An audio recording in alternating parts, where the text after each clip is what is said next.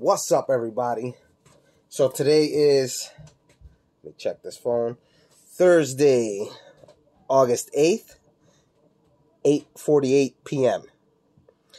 So this Everbilt waterproof membrane has been in here for approximately 36.5 hours, more or less, give or take.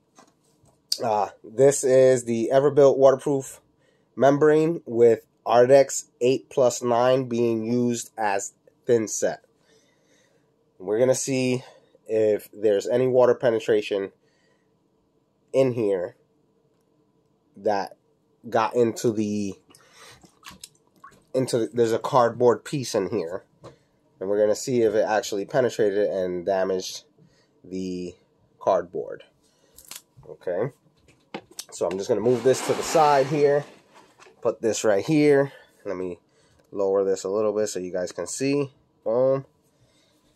Tomorrow, I am going to use the Everbilt adhesive sealant that goes with that board with the Everbilt shower system, which is also known as the Ardex TOT system.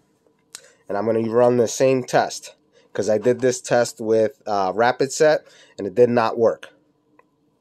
So I'm going to be using this sealant. As you can see, is rated for steam showers. And back here, let me see if I can find it again. Right here, it is for waterproof membranes. So we can use this with waterproof membranes. And we're going to test that out tomorrow. That's going to be tomorrow's test. So for today, I'm just going to dry this up. Right? And we're going to split this open and see if any water penetrated the Ardex 8+9 and damaged the cardboard that's in here. And as you can see, it's a little flimsy, but it's very, it feels like a cardboard. Right? So here we go. Wow. And as you can see, no water penetrated. So the cardboard is safe. And that's when I put it in, August 6th, which was 2 days ago. But I did let it dry overnight.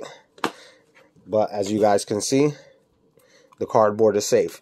So you can use Ardex 8+9 as thinset when you're putting on your seam tape with the shower system, with the Everbilt shower system.